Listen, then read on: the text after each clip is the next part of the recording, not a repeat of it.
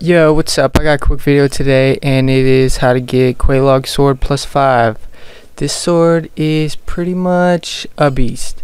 Yeah, I'm gonna go ahead and say it. This sword is probably the best weapon in the game for like any dexterity build. Like if there is a better weapon, it's probably not gonna be till you're close to maxing dexterity anyway, like pushing like 75 dexterity or something like that.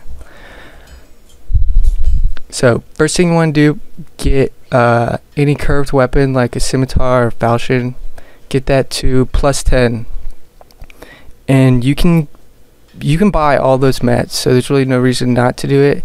Just farm a little, grab it, and then once you upgrade it to +10, you have to go to Anor Londo, which is, it's kind of a pain unless you've already cleared the area. Then you can just run straight to blacksmith. Not a big deal, just gotta clear like 2 giants, a couple of the gargoyle flying dudes. And once you do that, you take your +10, hand it to the giant ogre of a blacksmith, and turn it into Quelaag sword. Once you got Quelaag sword, you will just you upgrade that using demonite shards. I think you need like 10 of those. Those drop from the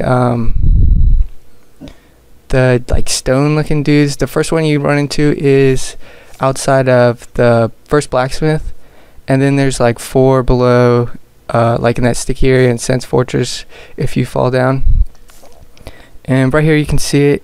I'm just showing all the, like, it's a move set, basically the katana move set. It doesn't have a kick, instead it's got the rollback. Looks really cool, but I kind of like the kick better. Anyway, that's it.